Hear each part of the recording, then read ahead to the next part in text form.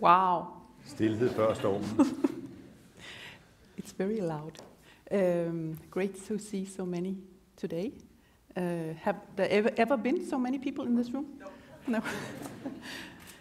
Great. A Danish scientist receiving a Nobel Prize is very special.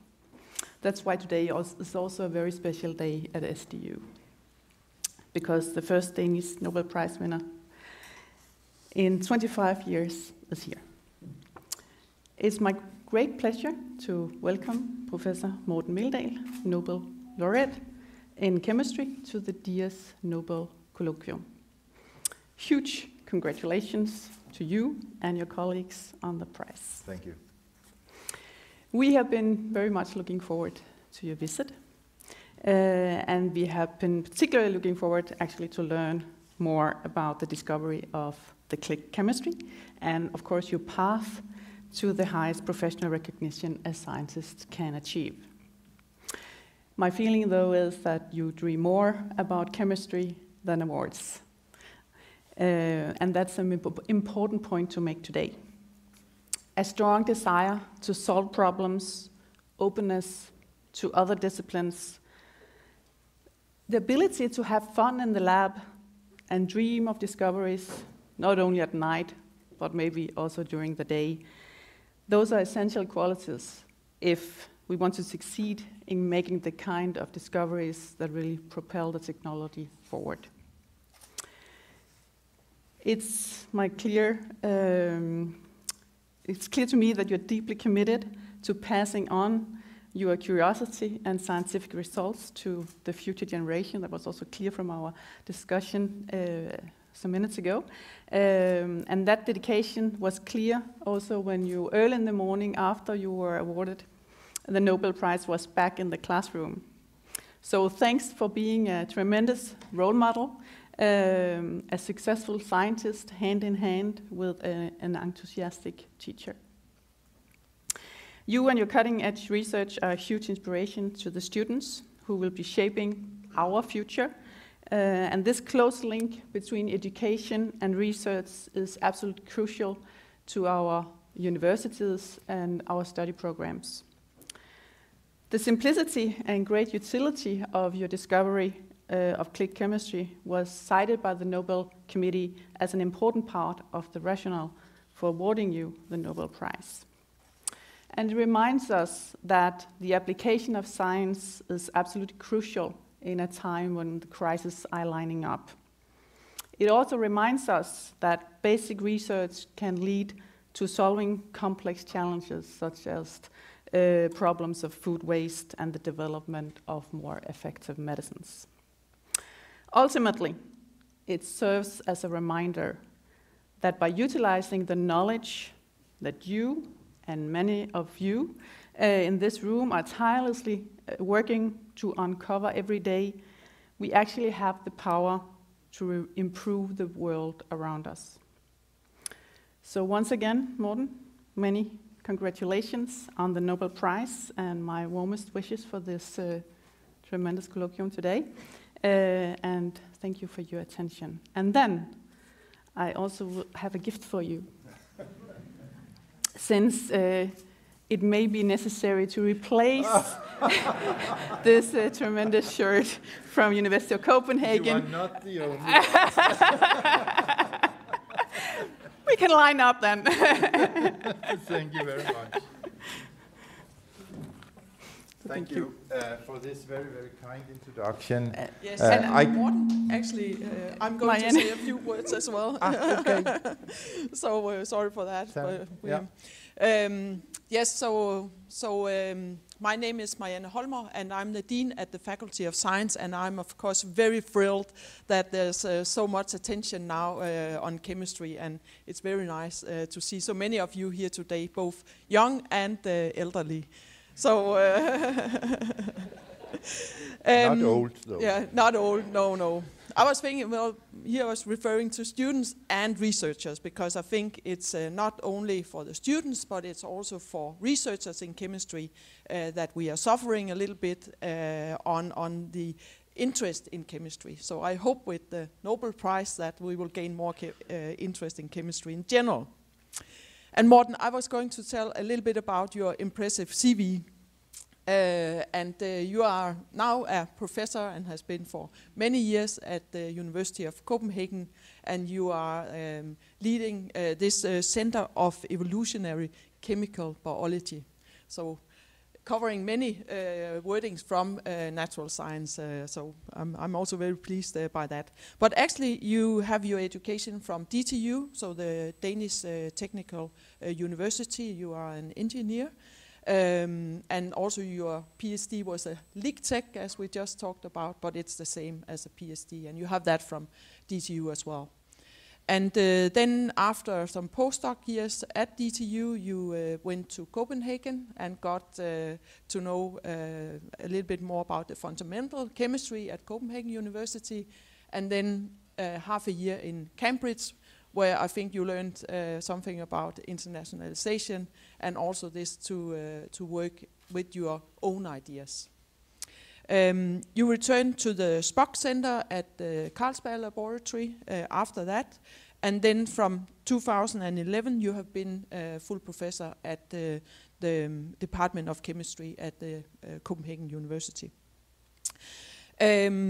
In addition to this, you have also several awards from both national and international societies.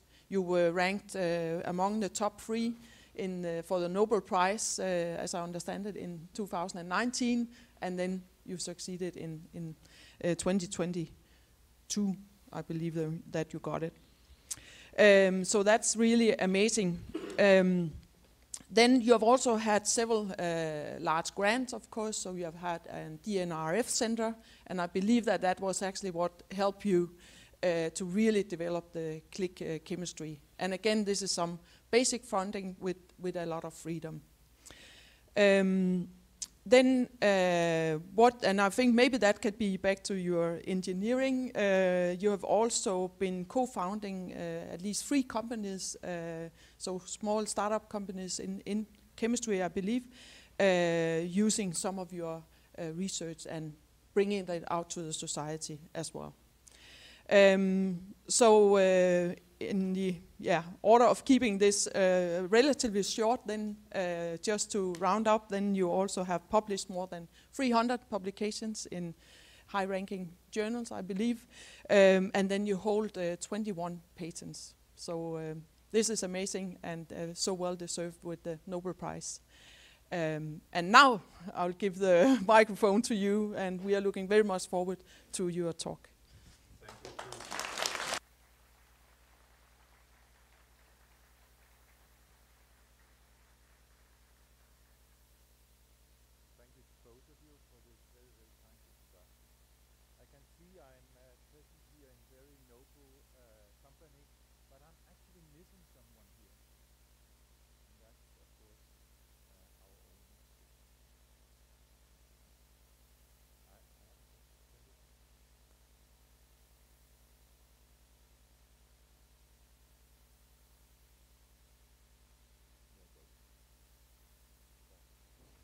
So I'm in very good company here.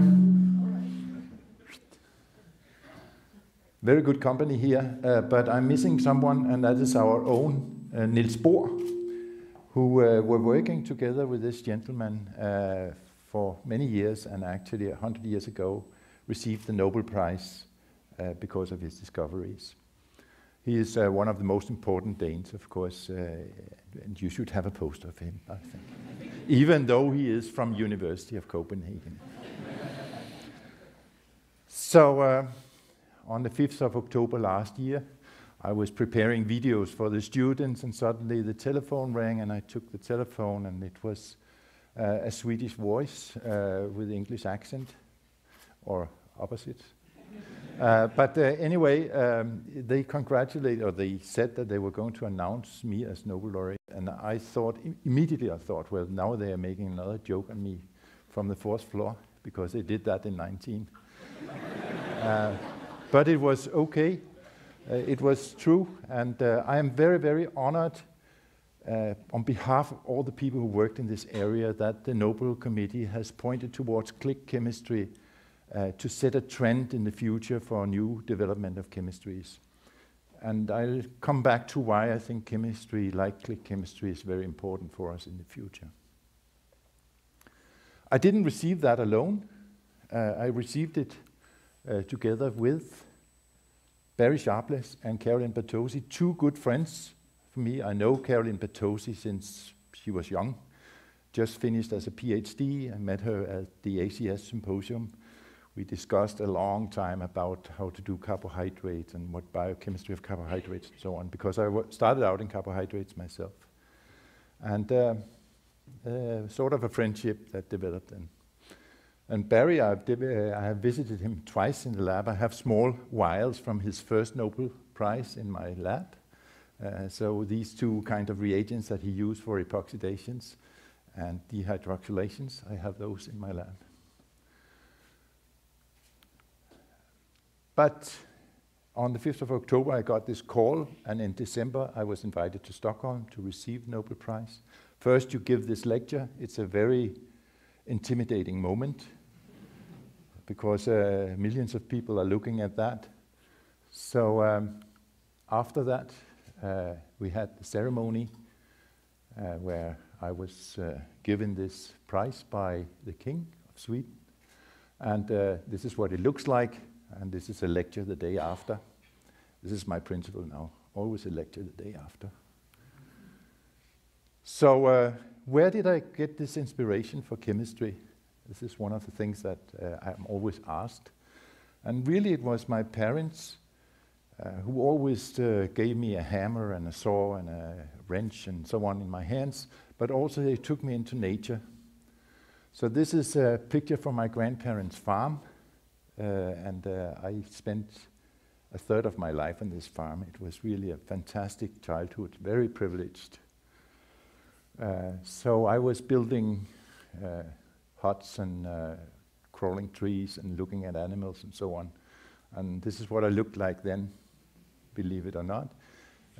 Very interested in what was around there, in the forest, in the beaches. Fantastic place to grow up. So later on, I had to choose between the different disciplines, and I chose chemistry. And the reason is, of course, here, chemistry is everything. And really think about it. Is there anything around you that is not chemistry, that you can see, touch, feel? Everything has a chemical content, or is chemistry, is built of atoms.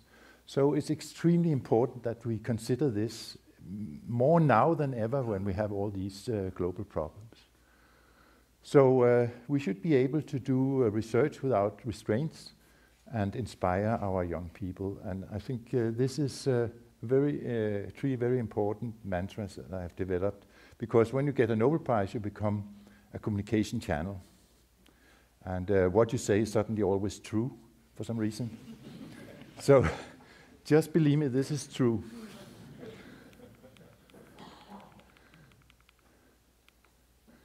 And at this place, which is Carlsberg Laboratory, I was later on allowed to do research. And I got this book, Limits to Growth, which already then predicted all the global challenges we have today. And this is actually one of the reasons I chose chemistry, because I thought those solutions that we need for that problem is going to be in chemistry. I really advise you to read that book, which in the 80s already predicted that it will go exactly as it has gone. And we have all the problems that they predicted in this book. It was looked at as some leftish propaganda. It's not. And we established the Spock Center. It was financed by the Danish National Research Foundation, and I was starting in Carlsberg Laboratory in 1997 with a strong focus on quantitative chemical reactions or transformations. The reason that came up was because of combinatorial chemistry, which was a new kind of thing that happened in the 90s all over the world. And in this combinatorial chemistry, you make millions of compounds. If you have sloppy reactions, you're not going to succeed. So we were looking for organic reactions which were quantitative and behaved just like click chemistry within carbohydrates, peptides, and proteins. So we would like to combine organic chemistry with these areas. So what is combinatorial chemistry? We use the so-called OBOC method, one bead, one compound method, which is an exponentially growing number of compounds that you form by taking a resin, small plastic beads, and you do the chemistry on those. And you do it in separate reactors, different chemistries in each reactor. Then you combine them and shake them up like that, and you put them out in a new containers and react the second step and the third step. And each compound, each bead will contain only one compound. So this is illustrated here. We have these 4 beads in the containers here. And then we come in with a reagent. It reacts, and we mix them up in a container. And we divide them out again in these containers, come with a second reagent. And you can see now each bead here will contain only one compound. So if we have 3 steps and 3 different reaction reagents, we get 27 different compounds. If we have 5 and 5 steps, we get 3,000 compounds and so on. So we can very rapidly build millions of compounds in this way. And then we can test these compounds. So this is what we do practically. We have this kind of well system where we do the reactions, we turn it around and shake it like in the bar, and then we put it back upside down, and then put it back upright, and you do the next reaction. So it's very quick. In a week, we can make millions of compounds.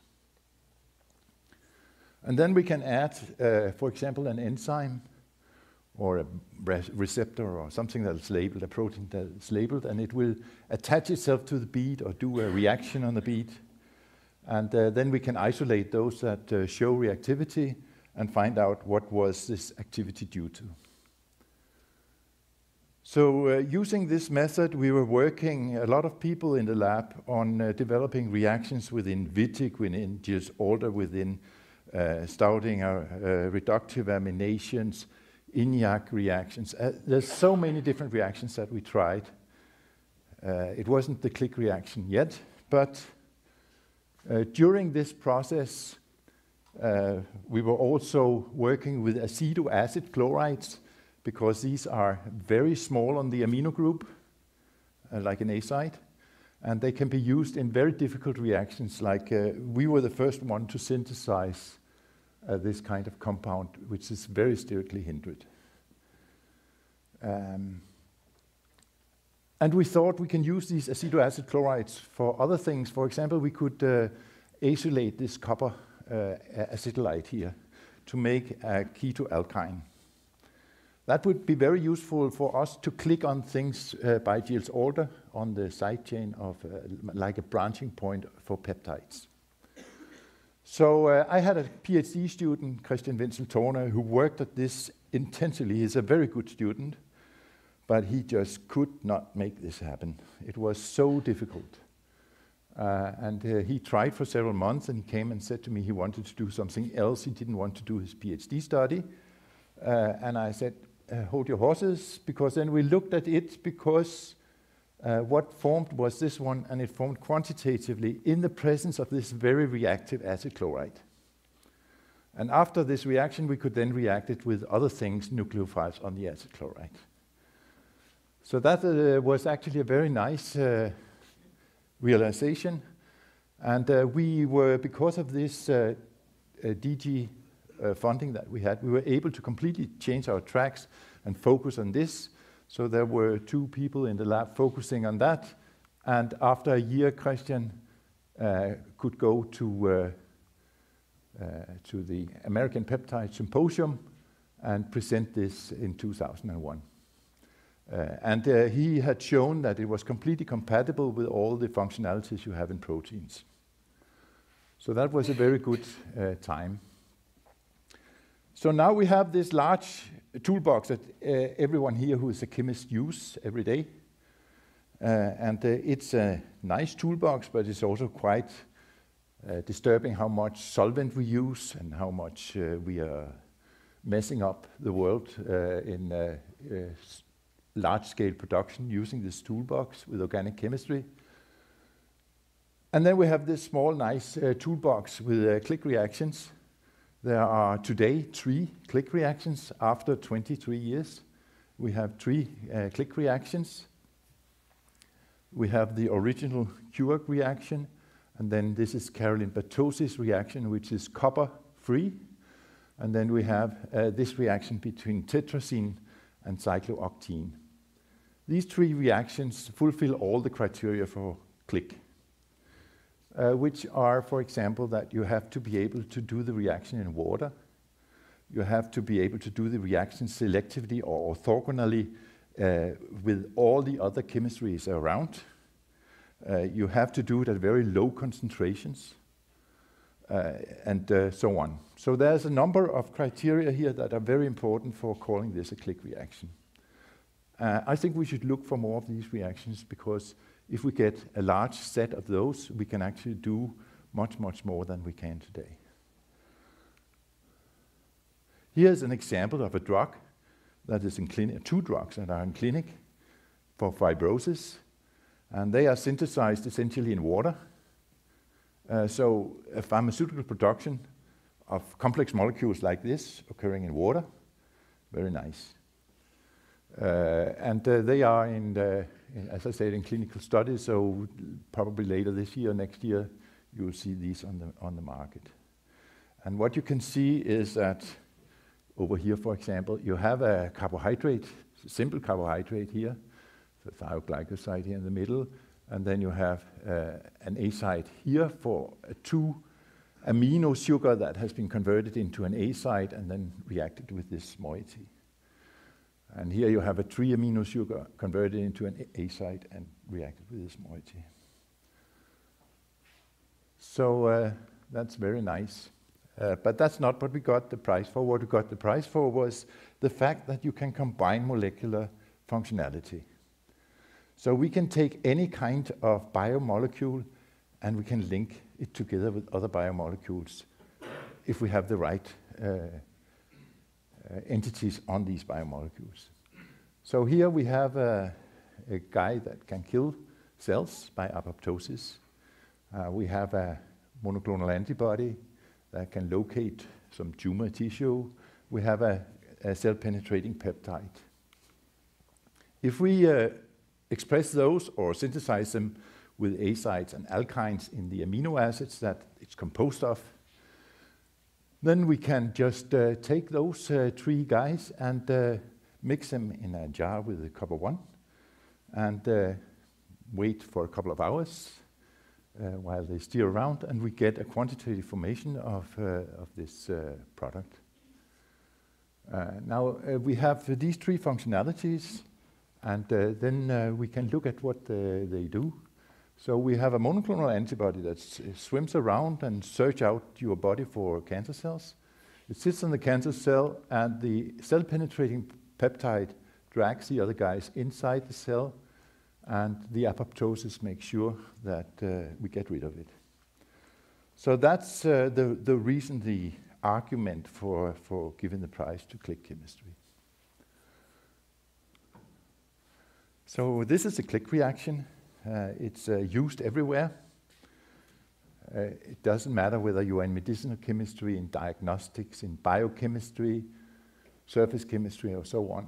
You will use click chemistry at some point of your career. Because click is good, click is green, and click is selective. So what is it really? This is an alkyne. An alkyne is really just a big bag of electrons. So it has these pi orbitals that sits on top and on the sides there. And one of these orbitals is shown here, full of electrons.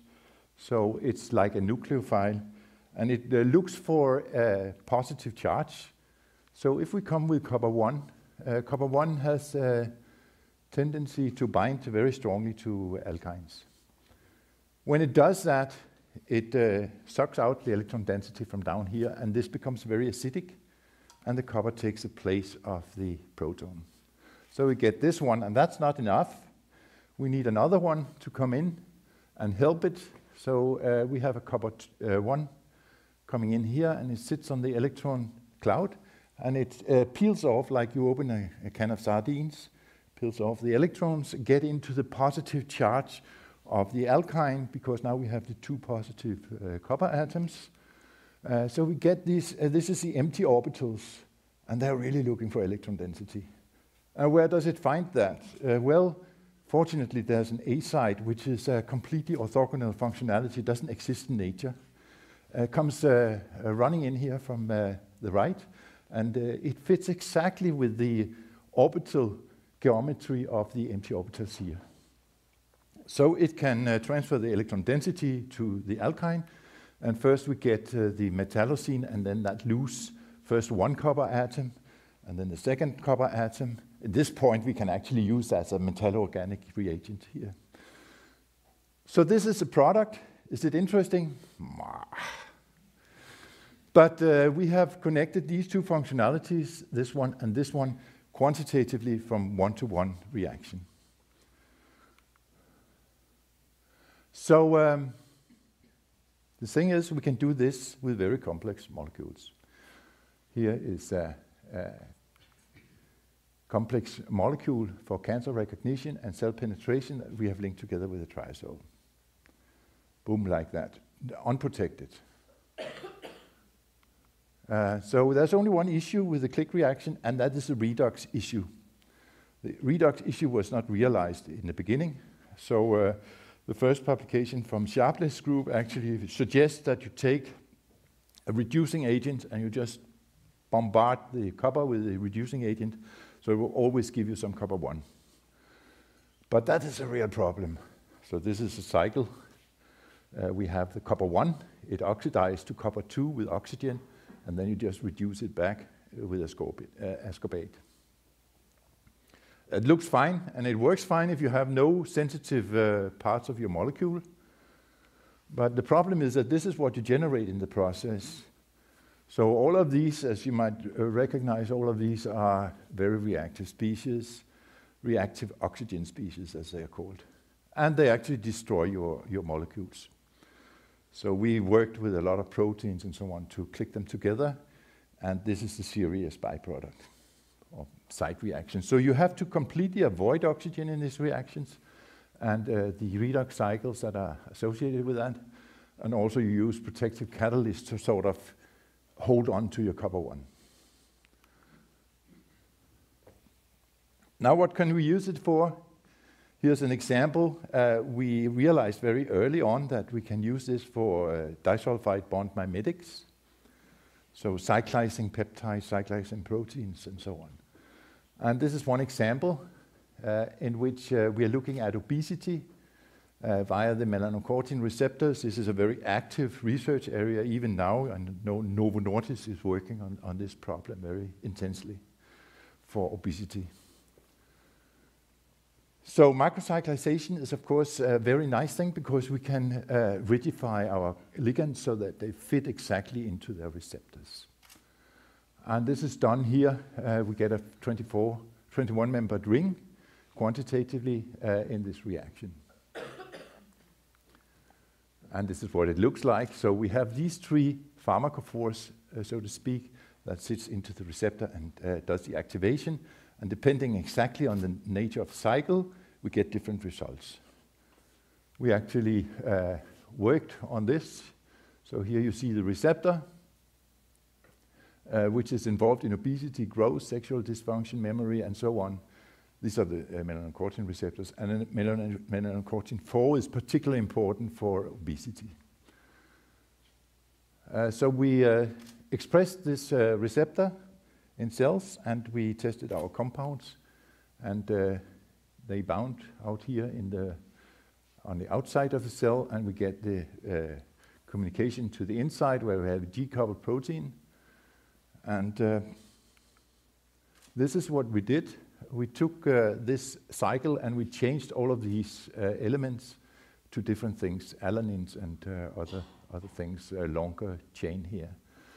And we found the most active compounds, which can then bind to the receptor, and it sends a signal via cyclic AMP to the CREB, the Cre-binding protein here on the DNA, and that makes a downstream expression of proteins, including yellow fluorescent protein. So what we do is we take our ligand, put it into the receptor, and we get a fluorescent signal that we can monitor. And this is what it looks like when we have zero ligand, more ligand, more ligand, and more ligand. And we get a very nice readout, as you can see from these curves. So that tells us something about what is reactive and what is not. And we were able to make very selective ligands for melanocortin 4 receptors, in spite of the fact that they bind to the same endogenous peptide. So we can usually modulate the signaling for melanocortin 4 here selectively with a 230-fold, I think it is, or 300-fold difference to MC3 receptor and MC5 receptor. Here's another example. This is a creature that has lived here on Earth unchanged for 400 million years. And the reason it has been here for so long unchanged is probably its immune system. It has a unique innate immune system. We actually harvest this because it entraps bacteria. So it is used as a monitoring agent for seeing if you have bacteria in the blood. So you actually catch these, line them up in arrays, and bleed them. They have 8 eyes around the body, and they look like tanks. So they are very good animals. But one of the things they also do is when they entrap the bacteria, they inject these beta hairpins into the bacteria, and they are very toxic for the bacteria. So they are antibacterial. And they look like this. They have 2 disulfide bonds. We thought maybe we can just replace those with triazoles and make something that is biologically inert. It cannot be changed by disulfide reduction, for example. And when we were working with this, we also observed that they actually form a dimer in solution like that, with all the noxious lipophilic parts sitting here in the middle. So these cannonballs with positive charge on the surface swim around, and then when they hit the negatively charged cell membrane, they open up and they form a pore, and through this pore, all the content of the cell, comes out through the pore, and the cell will eventually not survive that. So that's what happens here from the Japanese horseshoe crab. And we would then like to see if that really works, so we tried different bacteria, coli, Staphylococcus epidermis, Salmonella typhimurium, and Bacillus subtilis, and you can see the natural antibacterial peptide works for 3 of them, but it doesn't work at all for this Bacillus subtilis. Whereas our compounds, they work across all of them. And this is probably due to the fact that this Bacillus subtilis can reduce the disulfide bonds. We don't know, but we think that is why. So you can say that CLIC is good for antimicrobial peptides. We then also have tried for many years to express proteases, and that's really serious business. It's very difficult to do. And the reason is, of course, that if you have a protease or proteolytic enzyme, this will cleave not only its own substrates where it comes from, but also substrates inside the cells. So if you put this enzyme in large concentrations into a coli bacterium, it will cleave everything inside the coli. And what happens is that you usually get a short period of a little bit of expression and then it dies out. So coli are really unhappy with this process. They don't survive very well. And we thought maybe we can take a pair of scissors and cut this in two and express it with the A site and the alkyne in the sequence. So that's what we are doing here. We express it in two jars in nice structures here with the A site and the alkyne inserted by what is called amber stop codon suppression. So we take the stop codons in the DNA and we use those for introduction of an amino acids. So we ask, are you happy now? And the coli is very happy with this situation. We get large amounts of the peptides and we can do the activation immediately. So the question is this an active protease that we have made? And the answer is, when we click this, like that, so the copper comes in and we click it, we get the protease, and we then can monitor the activity, and we find that it's actually a little bit more active than the natural TEV protease. So that was very cool. An example here on use in HIV. Here we want to see if we can inhibit this process that is shown here, which is viruses entering and budding out from a CD4 cell. So this is the HIV process that we want to inhibit, and the way that it happens is by the GP120, GP41 connecting to the CD4 receptor, then co-receptor is attaching, and the GP120 is sort of spreading out, allowing the GP41 to form a hexahelix. And this is what we want to inhibit, the formation of this hexahelix. And how can we do that? So Christoph Starch synthesized this fantastic protein, as you will see. It contains here, I spent a little tool.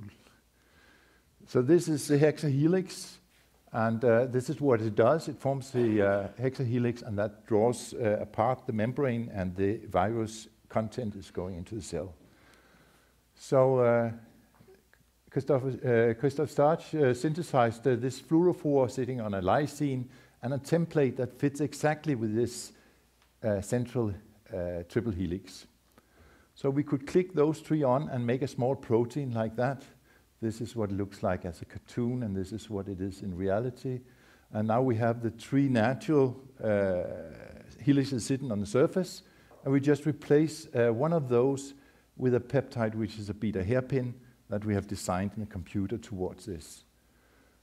So the question is this a good ligand for our hexahelix? If it is, it might replace the green one here. And we took a bead and synthesized the beta hairpin, and then we had this fluorophore labeled triple helix that we could add. And we add it here, and when it binds, we get a fluorescent bead. So we can take the fluorescent bead and find out what kind of affinity we have. And we did that by comparing the natural triple helix, the natural binding to the triple helix with our fluorophore-labeled triple helix here, and then the bead without any peptides. So this here is the normal normal helix sitting here binding to that molecule, and this here is this beta hairpin binding to that molecule. So you can see the binding is actually better, and Christoph is coming back this summer to complete this study because we think there's really a lot of potential here. Here we have an example where we use click chemistry to modify surfaces. That's another very big area for click chemistry. So we started out by identifying by combinatorial chemistry these ligands that bind to cell surfaces very strongly. So we can actually bind cells. Here is shown different types of cells, HEC cells, and UCAT cells that bind very strongly to ligands on these beads. And you can see they sit almost with military precision on the surface here. So we took those and we then used click chemistry to immobilize them on a silicon surface. First we have this Aptus A site, you can see it here, and then that couples with an alkyne sitting in our adhesion peptide.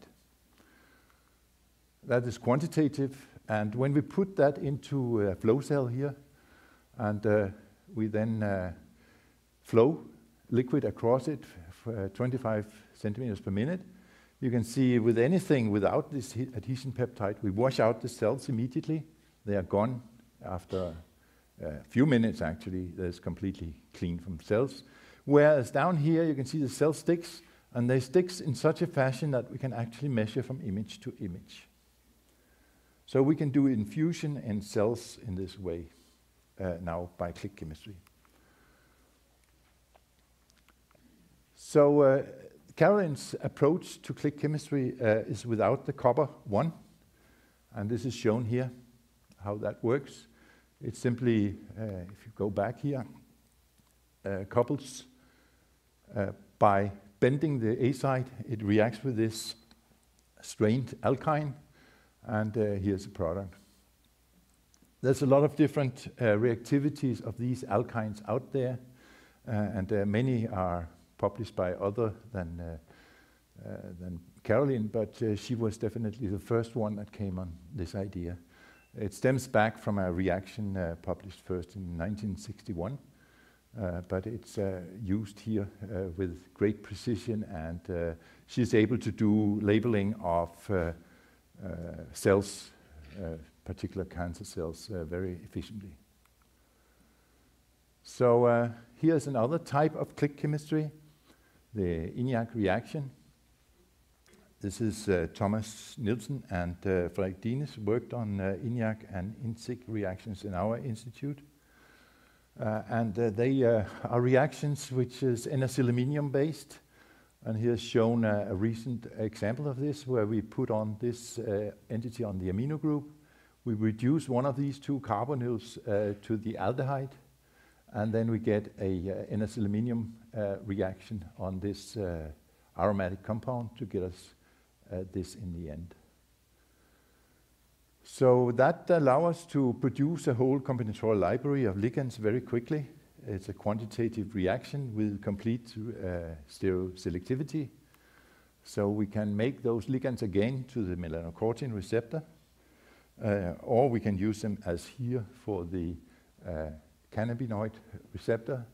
And this is what they are aimed for. We are not finished with this work yet, but it looks very promising. So we have 4 different kind of click reactions, and they are based on different principles of a lot of gain in enthalpy or entropy, or it can be loss of nitrogen in this TCO reaction. So this is the reaction which I've not talked a lot about with the cyclooctene and the tetrazine. So that's driven by loss of nitrogen, and these are delta H, and this is delta HS driven. So any kind of use of this will be good. So back to the mantras, because I think that chemistry is everything, as I said, and we should do research without constraints, and then we should inspire our young people to choose chemistry, because chemistry is everything. So how do we do that?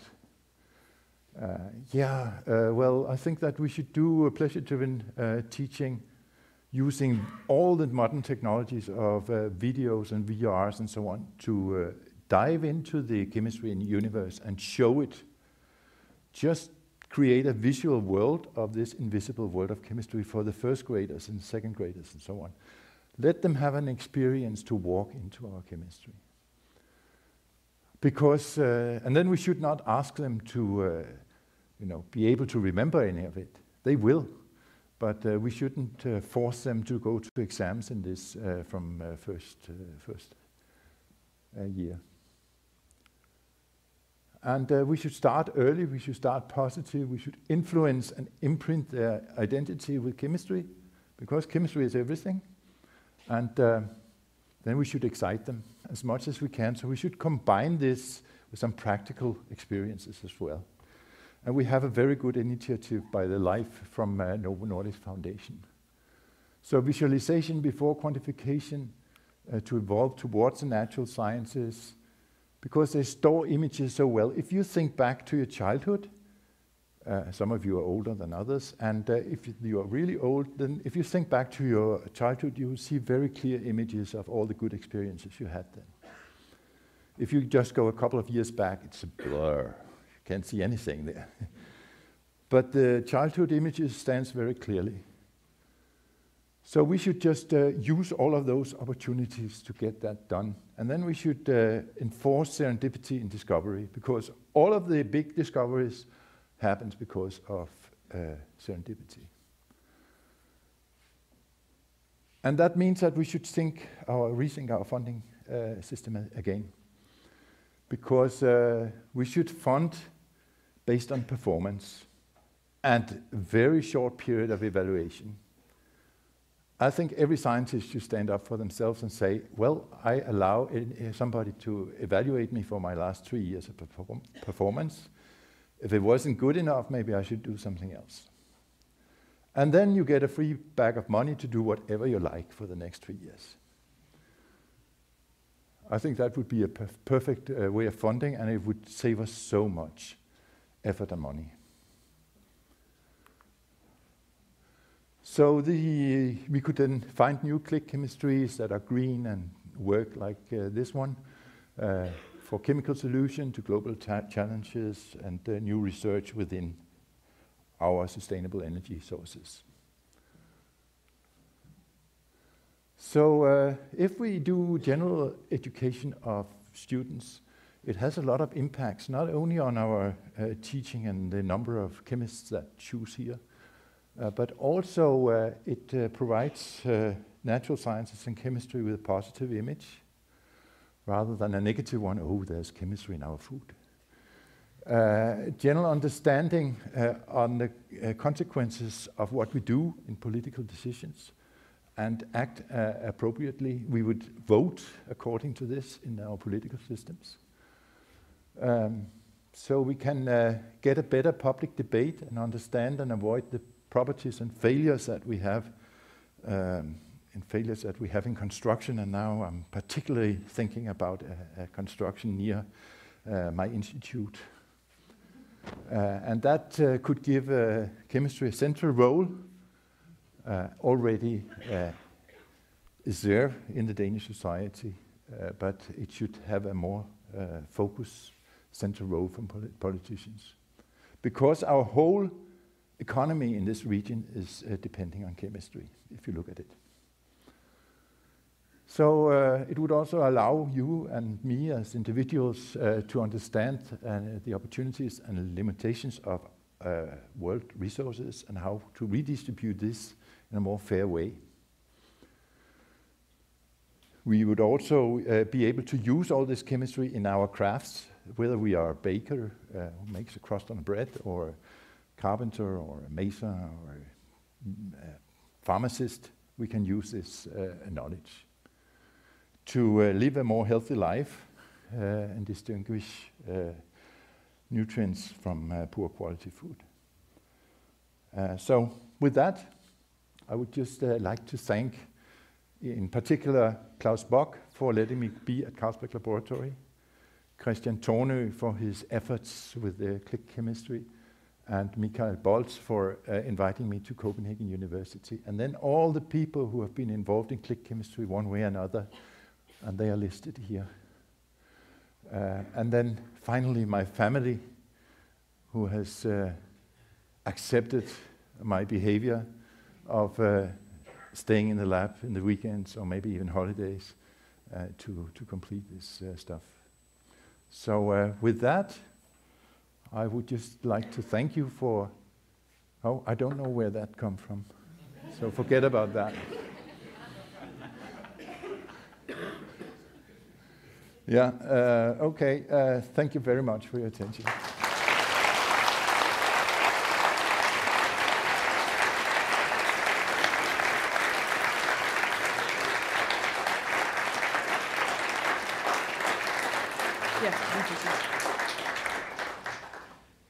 Thank you very much, Morten, for this very interesting presentation. And I see that while you're talking about this, about images, I think it helps a lot, and the visualization of chemistry. So that was very exciting to see also in practice. Now there's time for questions, and we have 2 microphones here, one on each side. So maybe if you can indicate if you have a question, then we will run up with the microphones. We are online, so it's important that we use the microphones. So any questions? I dare say. Then maybe I can start, Yes. Morten, from coming also from DIAS, Danish Institute for Advanced Study, where we work with interdisciplinarity. And what I see here with all the applications you have shown and all the different topics you have been covering, how do you deal with that interdisciplinarity? I mean, that's always been my problem, actually. I've always, diversified into too many areas, so I cannot cope with it. But that has been also advantageous. So. But is it? We often talk about how do you communicate? I mean, with the methods, you come with different methods. You come with maybe also different ideas, and does it take extra time, sort of, to engage? I think you have to, as a researcher, I think it's extremely important that you have to challenge your comfort zone. Don't stay in your comfort zone. That's the worst place you can be as a researcher. Because a lot of the things that you develop, like what we've developed, and there's a lot of things you haven't seen today, but those are actually in completely peripheral areas, building a new kind of machine that control some chemistry or measure some images in a different way, image analysis, a lot of different areas that are completely peripheral to this that we developed in our lab. And I think it's important that you step out of your comfort zone. You don't have any idea of how to solve that particular problem, but you start looking at it and you find out what to do. Eventually you learn how to program if that's what you need, or you learn a new kind of chemistry if that's what you need. You learn how to express proteins if that's what you need. Good. Done?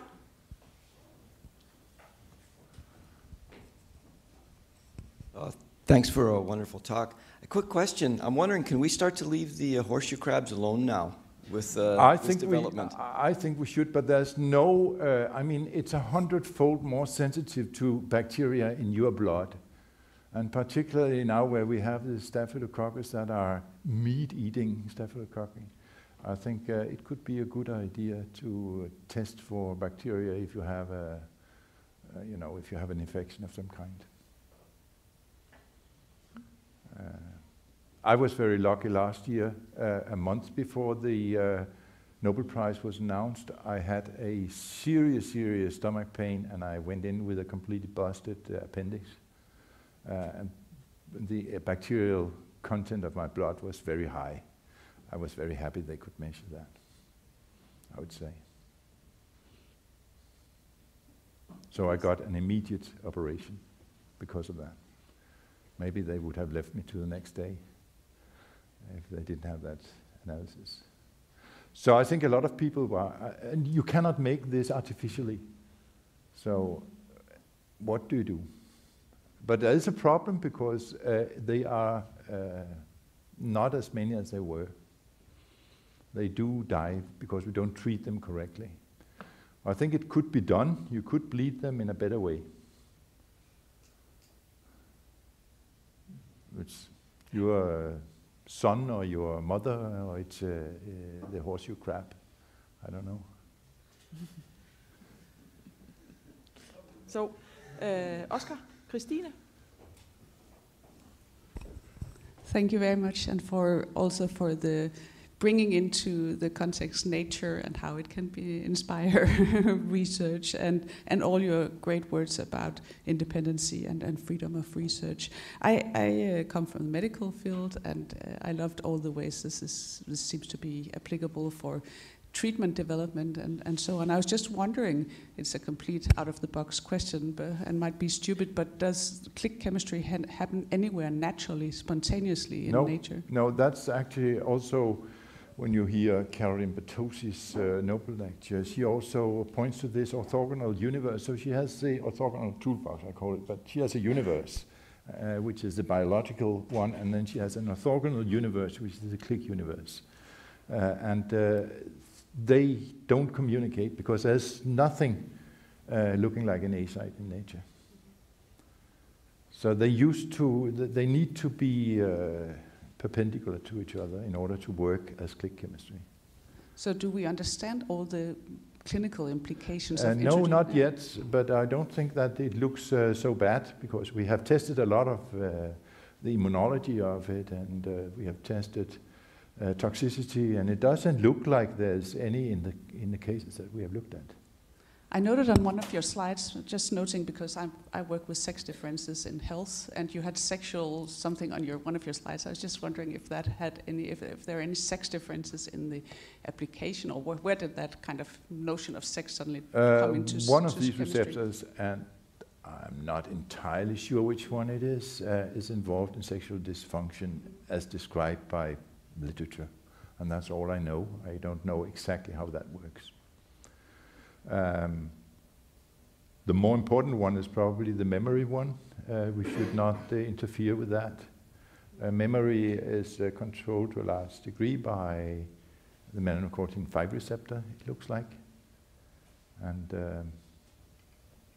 I think we should sort of stay away from that when we try to treat obesity, for example.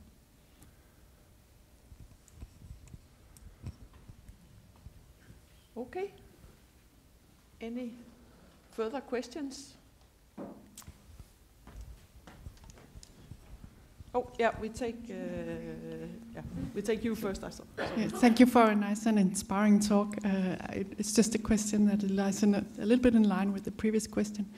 So if the click chemistry does not exist in nature, and you explain that the compounds that has been provided to patients today, I believe, that they did not raise an immunological response, but do you know how they are excreted?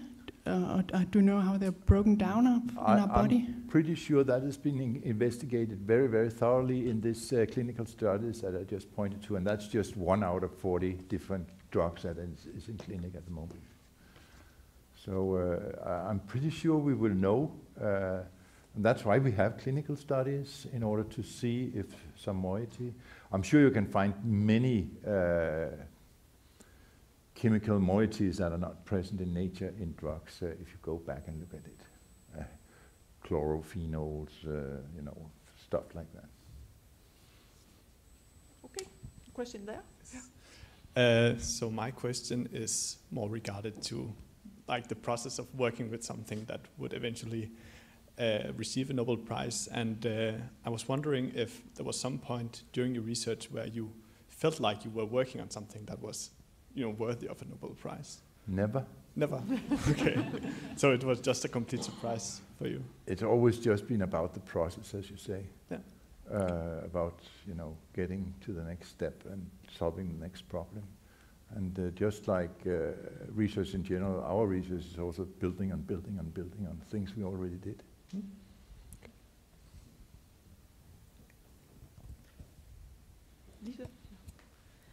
So you talk about this click reaction being a green reaction, but there has to be reactions to introduce the A side and the alkyne, right?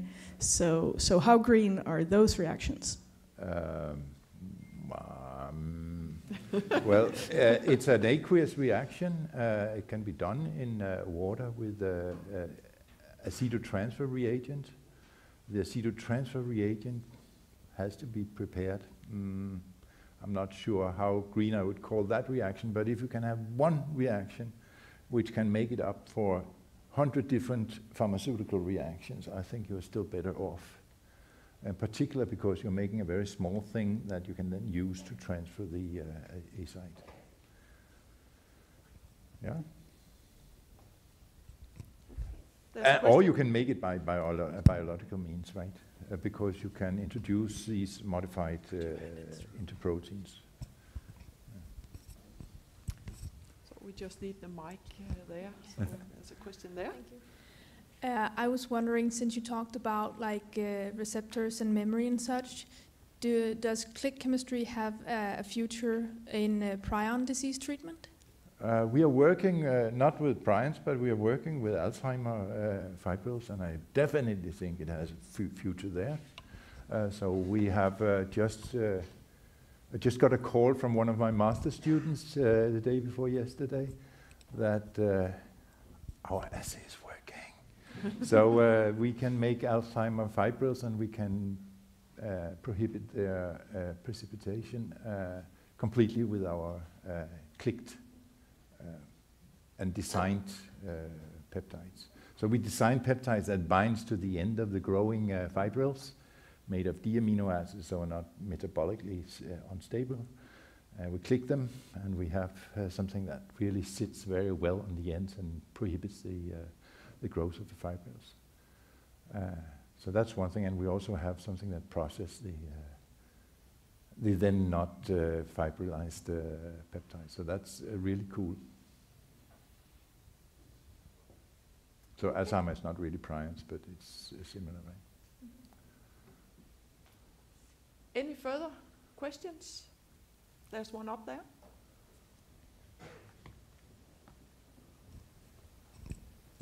Hi. Hi. Thank you for a very interesting talk. I work here at the university with entrepreneurship in general. Can you maybe elaborate on what you think, how you create an environment where you can create big innovations such as the ones you have done? Yeah, so it's very hard. I tried actually to file a patent on click chemistry with Carlsberg, but they looked a little bit on the patent and say, this is not interesting. This has nothing to do with beer. So that's why there's no company on click chemistry in Denmark. Otherwise there would be. But I think that if you have a good idea and you just have to push it, there will be people around you that are interested and have the right connections. The main thing is to push it. Yeah. But it also have to be a viable idea, and that's a very difficult thing. We just made a company 4 years ago on these beta hairpin kind of things, and they bind, we can design them, and they bind extremely well to protein surfaces, but not as well as monoclonal antibodies. So that was a criterion that we had for the company, that we should be able to beat monoclonal antibodies, but they bind at femtomolar concentration. So it's really, really difficult to take a small molecule and make that happen. So we couldn't continue that company because the financing was depending on that. But it still works, I mean, but it was not good enough, so to speak. And I think you need to actually make companies that are not good enough a lot of times before you make the one that really succeeds. And it's hard to say before, so you have to do it and then see if it works. You cannot say this will work and this will not work.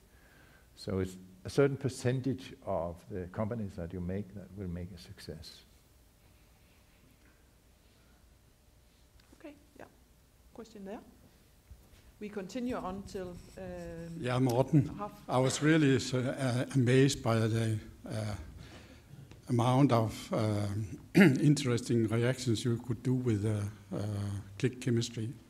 But I would like to comment on what you said, that one should give money to researchers for 3 years and let them do whatever they can. And I think you should remind the politicians that in the mid-80s, you actually took part in such a project where you were allowed to use the money like you, in the way you wanted. Yeah, The only thing is that you need to be evaluated at the end of the 3 years. So if you didn't produce, you don't get the next bag of money. And that was the difference with the 80s. Because in the 80s, you were just allowed to do this. And then yeah, but anyway, I think there was a good spin-off. There was you, and also here in Odense, there was Jesper Wegel. That's true. Yeah, so what I want to say is that Morten is here until 1:30, so there's still some minutes. Don't hold back if you have questions for Morten. And any question will do. You work quite a lot with biological systems and cells. Have you given any thought to whether these click reactions can be used in vivo to synthesize new things by cells? They can, but not with a lot of copper-1, or at least you need to protect the cell from the copper-1, because the copper-1 will do the same kind of reactive oxygen species reactions in the cell, which is, of course, not usually anaerobic, it's aerobic. So it will do the same kind of thing in the cell, and you will have problems. So copper-1 is not benign for cells. But the copper-free click chemistry is benign and is used a lot in cells to do ligation of big molecules inside the cell. There's Peter G. Schulz has used click chemistry in cells as a chemical reaction, and there's a cancer treatment now in a clinical phase 3 which uses the tetrazine cyclooctane reaction to release a drug in cancer cells only. So what you do is you put one part of the click reaction onto the cancer cell first, label that, and then you come with the other part of the click reaction connected with a cytotoxic drug. When it clicks, the cytotoxic drug is released into the cell. So that's a very selective cancer cell treatment. Yeah.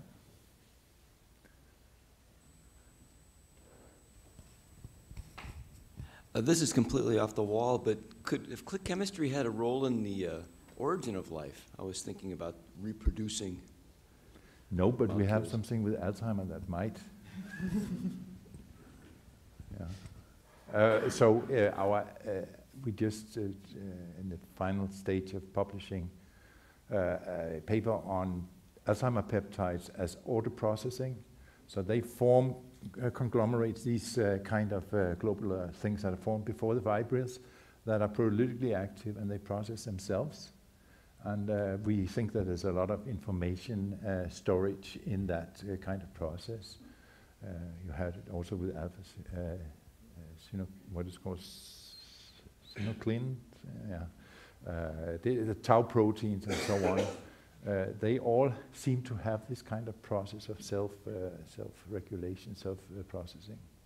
And that could be part of origin of life. Okay, yeah, there's a question here. Thanks. I'm just curious because at the end you mentioned bakery and food. Yeah. So I do research with food science here. And I wonder, how do you see click chemistry helping in food science? Maybe not. But I think that food science is also chemistry to a very large extent. So there are chemistries there. Maybe you can find a benign click reaction that you can use to decorate whatever food. I don't know. Thanks. Yes, should we say that is it? I don't see any other hands. Do you see that, Morten? I see one up here. Oh, there's one there. There are so many people here today, so it's very nice. Thank you, Morten. I have a question about enzyme research, because you mentioned about protease activity. So what do you think, because the efficiency also increased, as you can see from the click chemistry. So do you think this could be applicable for a lot of enzymes in terms of like bringing together kind of thing? Then it would make more efficient. Yeah. So we are actually having a whole program on that at the moment. where we are using all sorts of amino acids, and we synthesize new enzymes where we put them together by click reactions. So we are making design of new enzymes that can do chemical reactions on biomaterials. So yes. Okay. So should we give Morten a hand for addressing all these questions?